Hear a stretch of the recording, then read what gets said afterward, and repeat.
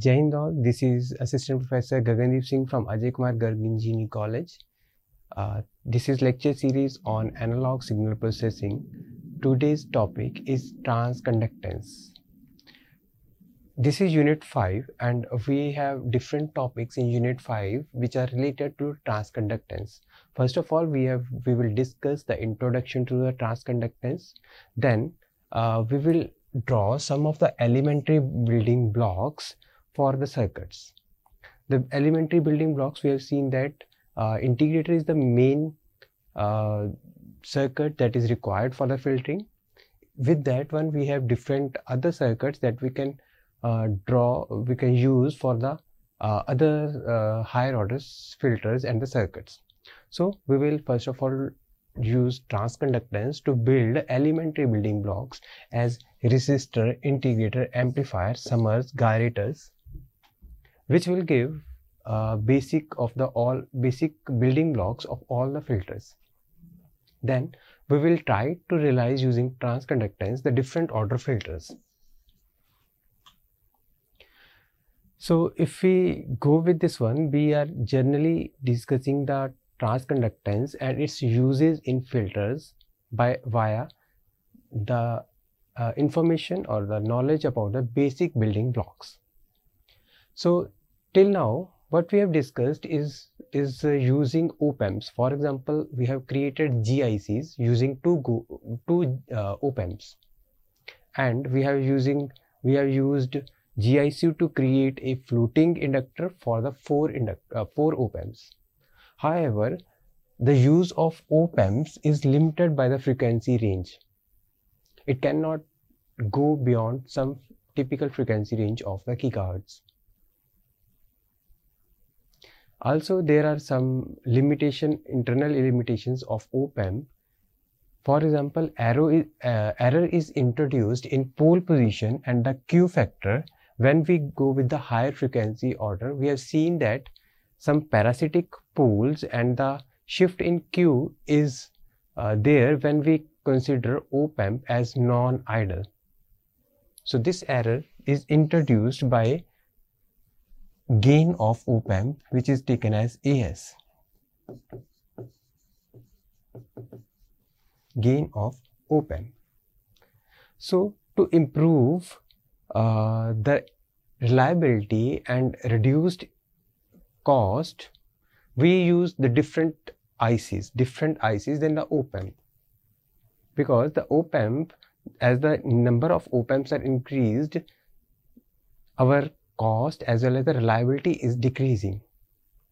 So for this purpose, to increase the reliability and to reduce the cost, we use aliasing, anti-aliasing, band limiting, reconstructions. Even in the predominant digital system, continuous time filtering that is required to interface with the real world for its processing, so that the signal that is receiving, that is in the continuous format to the digital format, can be converted. So inside the digital transmission, analog filters are used for the band limiting to get noise reduction as well as the equalizing the gain as well as delay. So most of the applications where these are used, for example, reading and writing channel of a disk drive, analog have to be used where the frequency is hundreds of or tens of megahertz, means very high frequency. Also, the filters often need to supply gain equalization to compensate the loss in transmission channel. So the signal filtering is solving the dual purpose. One is to the main application, for example, read and write. Second is to compensate the losses in the channel that can be removed by using filtering. So if we see with these suggestions, the modern communication industry needs integrated filters in the range of tens or hundreds of megahertz, almost in gigahertz. that is not possible through the op-amp. Also, application in gigahertz are there. For example, in today's mobile communication, today's wireless mobile communication, we are using Ku band, which is of the gigahertz range. So for this one, we have to go with the other solution than the op-amp. So it is clear that when we are using a higher frequency filter, we cannot use RC filters based on or active filters, which is RC filter plus op-amp, because there is a use of high frequencies. Also, we need to use analog filter, analog IC filtering. That is the requirement, because we have seen it in the previous in the introductory lectures that analog filters are required and they cannot be removed by the digital filters. So we are facing this issue. To solve this issue, we have different approaches so that we can remove these all issues, all problems. These issues can be solved by switched capacitor filters. This means that we switch the capacitors rapidly so that it can behave as resistor. So this is the switched capacitor resistance. Second is the MOSFET-C, MOS-C method. Here MOS is used in triode region such that it behaves as a resistor. Third option is the transconductance C. Transconductance C. We will see why we are using transconductance C and MOSFET C. That means it is a combination of MOSFET as well as the capacitor, and transconductance is the transconductance with the C combination. Now this transconductance C is useful because it can work from the low audio frequency to the high hundreds of the megahertz, means gigahertz range. So it has a wide range for the coverage or for the processing. So it can be used for the processing of the signals, and this is our focus of our topic. Now if we compare the traditional operational amplifiers and the transconductance amplifiers, first of all, we have seen that in the transconductance amplifier we have high range, high frequency range. So it can use up to hundreds of the gigahertz, whereas the op-amp cannot be used for the higher bandwidth, for higher frequency range. So it has a smaller bandwidth. Other constructional difference if we see, other functional difference if we see, this is operational amplifier is voltage controlled voltage source. And we have seen that its output depends upon the input voltage. This is the basic of the operational amplifier, and we can say that the output is proportional to the input and proportionality constant is the gain, or we can say that V out is equal to A into V in. But however, in transconductance we have the ratio of output current to the input voltage is the transconductance, which is Gm, or we can say that I out is equal to Gm into V in. So this is the basic difference between these. So this can be said as voltage controlled current source. I is the output current source, and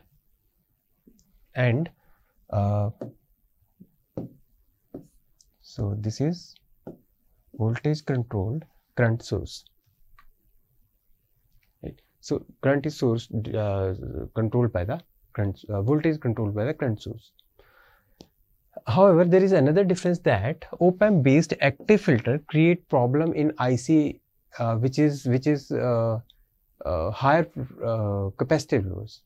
For example, it is limited to, capacitors are limited to only 30 picofarads. As we go higher capacitive, the area that is consumed is higher, so it cannot create, it consumes a large area, so it cannot create, it is difficult to create ICs. There is an example that if a typical take example of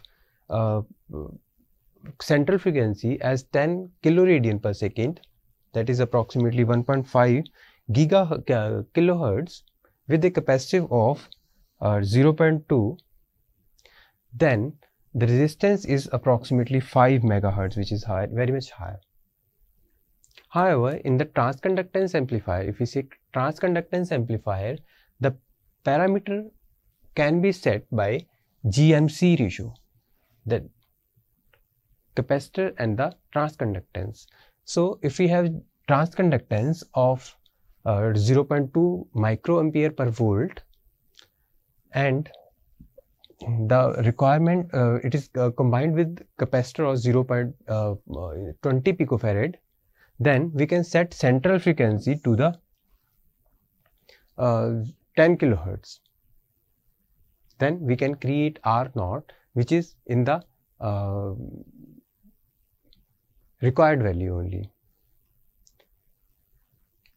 So if we see how we can create the transconductance, generally if we see a model by model, if we have a BJT model,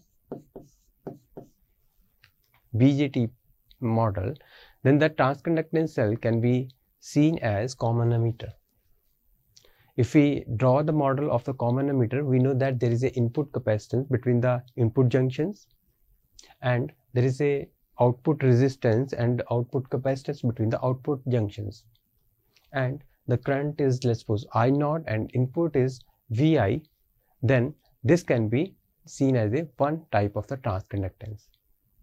Similar case, if we have a MOSFET,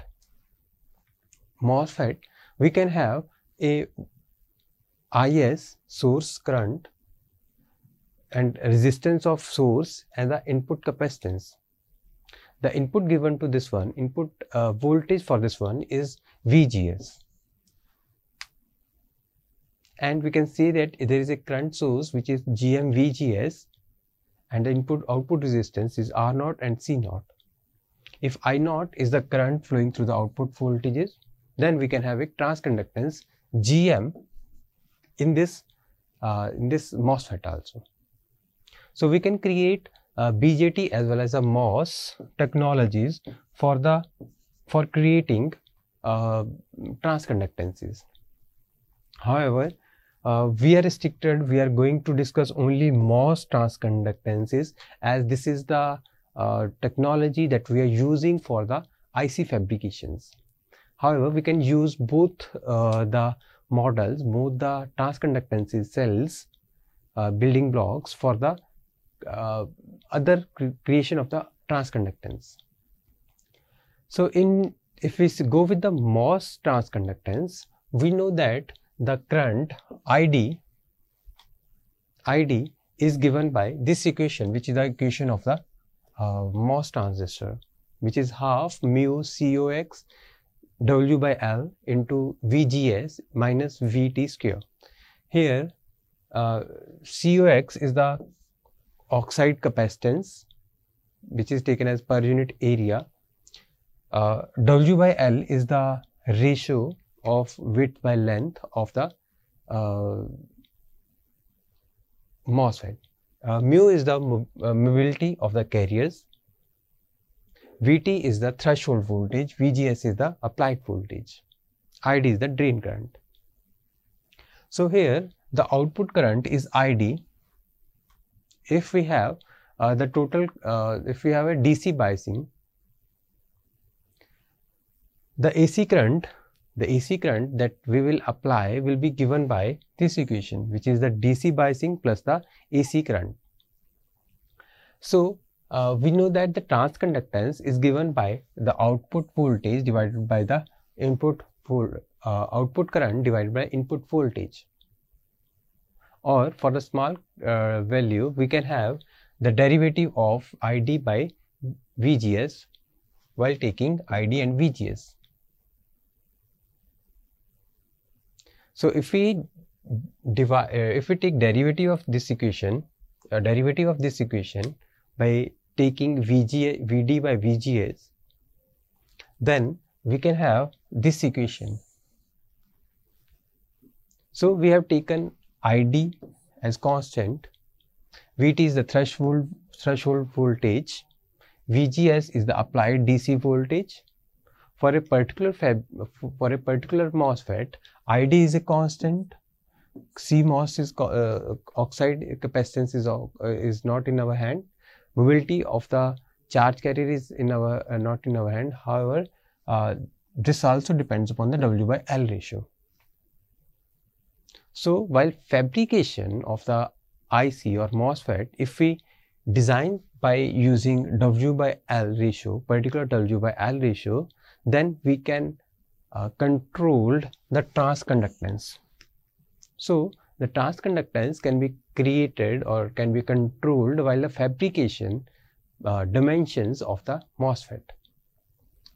So we have also defined R0, which is the output resistance, as VA by ID. Now here VA is the early voltage for the MOS device,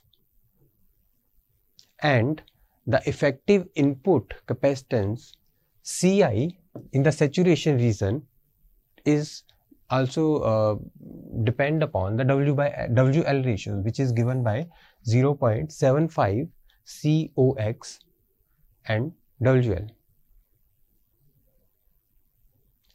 The output capacitance, this is the input capacitance, and the output capacitance, it also depends upon the device size, the layout, and the order of the capacitance, which is 0.05 picofarad or less. One most important parameter for which is required for the filter design, as we have seen, is the bandwidth.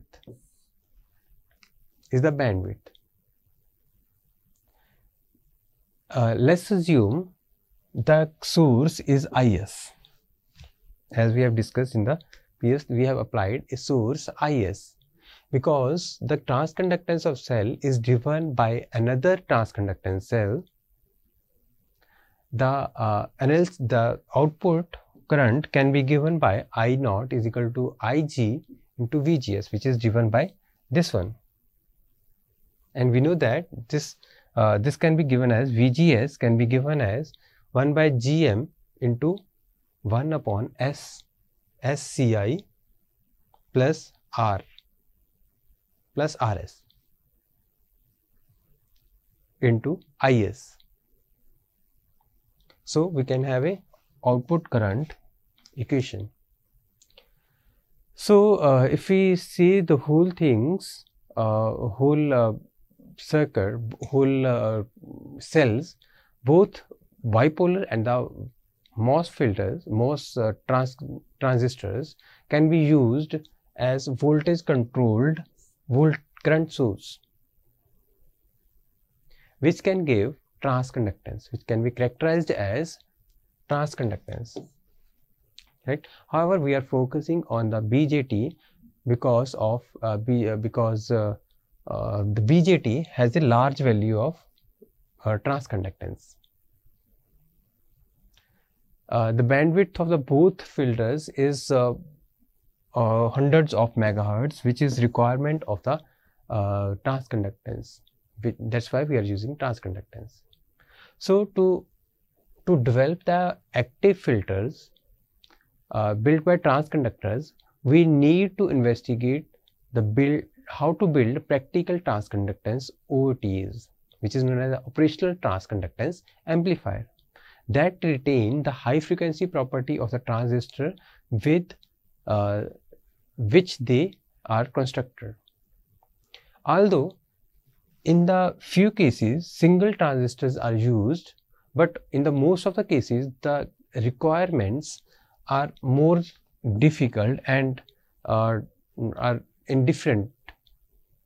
For example, in the differential input voltage, higher output impedance or the larger signals are required.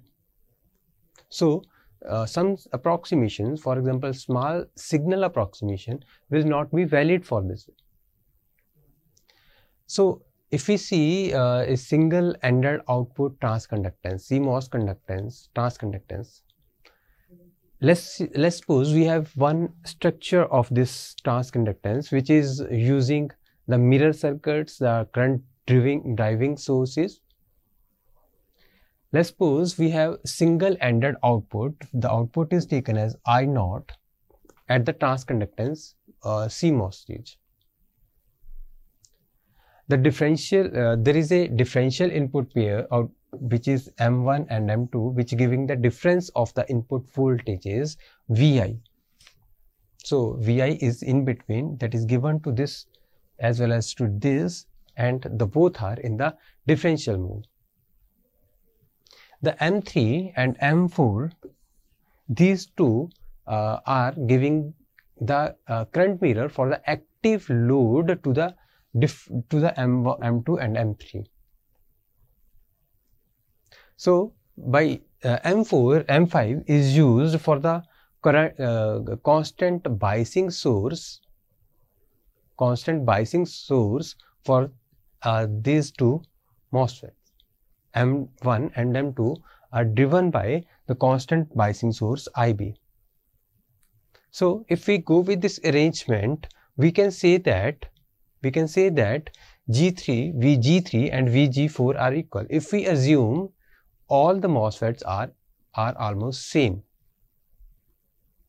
the VG3 and VG4 will be equal because they are in the current mirror active load. So if they are current mirror load, both VGS, VG will be equal.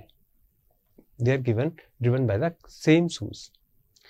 Also, we have given a feedback, so V3S and V4S will be equal. Let's assume another thing, that VG3 is equal to VD3. This is because we have connected the feedback loop. So the drain and the voltage, the gate and the voltage currents drain voltages are equal.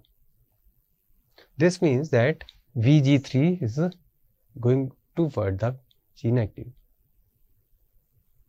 Let's suppose the for the saturation region, we know that V threshold voltage Vt must be less than VDS. Okay. So this whole equation gives that the current given by as in the current mirrors, so the current given by the drain of the M3 and M4 will be equal because all the voltages are equal. So they are driven by the both are driven by the equal active load. So in addition to the modification is also necessary for the practical transconductance. In analog ICs, we prefer the processing signal differential modes because of the other advantages. The two main advantages of the differential modes is that voltages and currents, if they are corrupted by other noise signals, by switching or the other signals, then they can be eliminated by the negative and the positive paths. So if they are in that differential mode, they can be removed, the nonlinearity can be removed. Second thing, because we are using active devices, there will be some nonlinearity. So this nonlinearity can be removed by the differential mode. Now let's suppose we have ID. If we see ID for the general MOS, then it can be given by G1V and G2V square due to the nonlinearity. Let's suppose the nonlinearity is of the second order. That's why it is square. So higher order nonlinearity can be ignored, but the G1 and G2 will be the nonlinearity that is predominantly. Let's suppose we are applying signal V positive and V negative at the differential inputs, then ID at the positive end and ID at the negative end will be there. And if we apply the input currents in the differential modes, that means there will be difference. So at the end we will receive only twice of the G1V. That means the higher order nonlinearities will be removed. So we can have a differential mode input, and we can control the rather than using single enter, we can control the gate voltage and the drain voltage or differential output MOSFET by using two differential outputs at the two different modes. And to drive this one, we can use the biasing, different biasing voltage. The both circuits are same. This is single-ended where we have only one output, and here we have two differential outputs, I0 and minus I0. So this is giving the differential output. So if we draw the, it is convenient to have transconductance with more than one output, because most of the time we can have non-linearity. So two inputs are required to compensate all the requirements for the circuit. So two inputs are sufficient for most of the circuits. This can also be achieved by connecting two transconductances. In this case, the two currents will be added up, because there is a node that will add up the two currents on the two MOS connections. So adding current do not need any other circuitry, and we are receiving the same output current, which is the addition of the two transconductances. The circuits are simple and consumes less area. There is no high impedance nodes where other parasitic capacitance can be there. So this is giving a long time constant which limits the band limited. So band limit is not there in the transconductance. Also, we have to note that the transconductance circuits are simple as compared to the op-amps. We need one current mirror and one differential mode outputs, that is biased by the constant biasing modes. In the basic stage, MOS discussed, there is no internal node between the output and the input terminals. So this gives the differential mode output. So this way we can connect a number of transconductances to give the GM cells, so that current can be added up. So if we see, this is the circuit that we have seen. So it is convenient to have the transconductance with more than one input and the output. So if we see the transconductance in the differential mode, we can draw its symbol, as we can draw its model in this way, that there is input capacitance of Ci, which is the capacitance of the both M2, M3, M1 and M2, and the input voltages are V1 and V2. The combination can be V1. The output is transconductance GM, the I source, the current source. The output resistance R0 and C0. The symbol for this one is in this way, which is just a rhombus with op-amp as truncated set. The two inputs are differential, one is plus and other is the minus, as in the op-amp case also, as it's operational also. So it is minus is the output current, which is I0, and we are giving the two voltages. We are giving the differential voltage, let's suppose Vi. So this is the transconductance, symbol of transconductance, and the transconductance of this one is given by I0 into GM Vi. So in this lecture we have discussed the basic of the transconductance. We have discussed that how transconductance can be created using MOSFET as a BJT. Then we have seen also that the MOSFET can be used for the transconductance, and we have seen some of the basic of the transconductance, which is given by GM. In the next lecture we will discuss some more features of the transconductance, and then we will discuss the basic elementary building blocks, how we create by using GM. Thank you.